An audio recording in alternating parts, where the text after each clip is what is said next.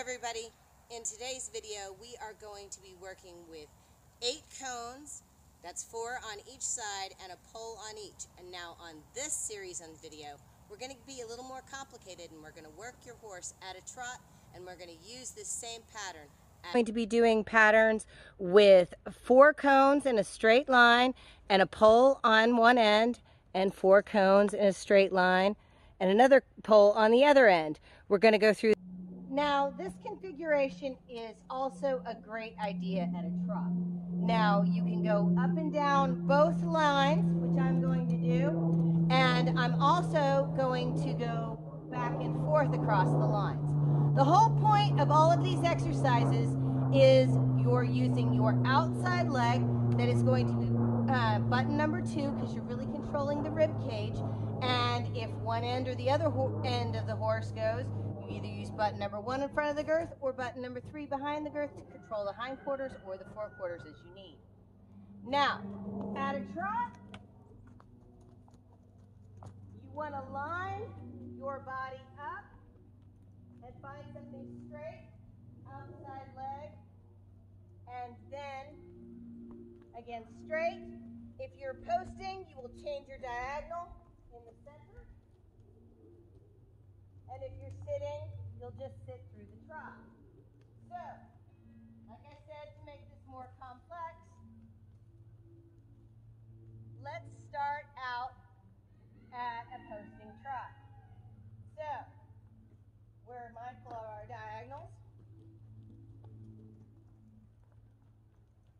And we're going to use each corner and just going to get control through the corners.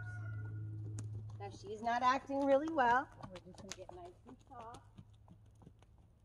Over. And then through. Wow. She is hollowed out and not acting well at all.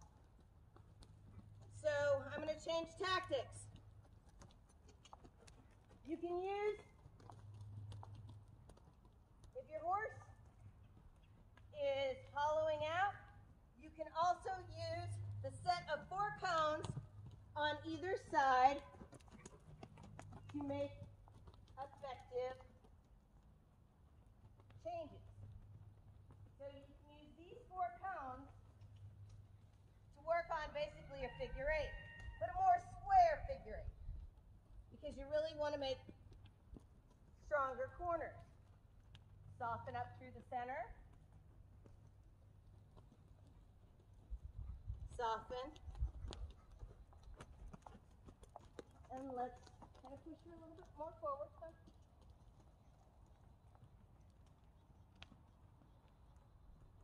There we go. Once we've got her in kind of a happy medium, try to get more straight through the center. Now let's soften the other way. I'm going to kind of sponge that outside rein, soften her. Come on, do that. So she gives her nose a little. There we go.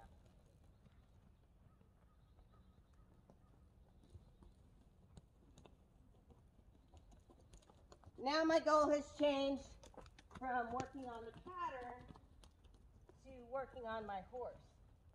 There you go. She's speeding up, slowing down. And I'm just keeping going on the same little circle because she's not acting very well.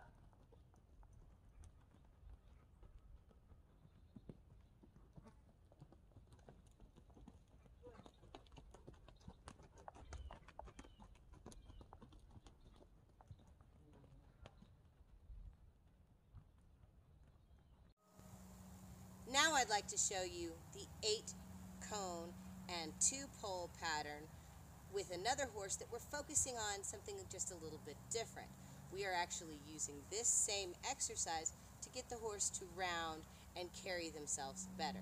So mastering the line of cones at a trot is really a great exercise to determine how well your horse is rounding. Now, in my case, What I'm really working on Miro is getting nice and round and collected. And we're going to use this exercise to have straight lines as well as nice tight turns. So we're going to start off at a trot, and we're going to do a nice sitting trot. Now, as I come through the first set, straight, straight, round, I'm going to indicate that I'm going to start the turn, and I'm going to start my turn. That wasn't exactly where I wanted it to. I'm going to give them a little bit more of an indication with more leg that time. Ah! This is a lot harder than you think. And back here. There we go. Every time you do this, you get a little bit better. Like I said, I'm concentrating on straight line, and then I'm going to let him know, here's the turn, turn. Yes, turn, leg. Yes, you have to have very strong leg around this. So this is a great exercise for leg, outside leg. And I'm really happy to use my outside leg to turn him. Straight line, and turn. Oh! I don't want him flipping his head. I would like him to stay nice and soft. And that line's a little bit hard. Right there, he saw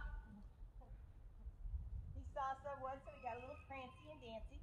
That's okay. We can always come back through and work on these lines, which at a trot are quite difficult. But you literally can spend hours just weaving in and out of these poles. You can use them at a walk, a trot, and eventually at a canter. You can use these as figure eights, nice and square. This configuration works really well for a lot of exercises, so give it a go and see how it works for you. Thank you so much for watching today's video, and if you enjoyed the video, give us a like, and if you haven't already, please subscribe. And remember, to see more, check out our playlist. We have a great playlist that has lots of patterns and obstacles.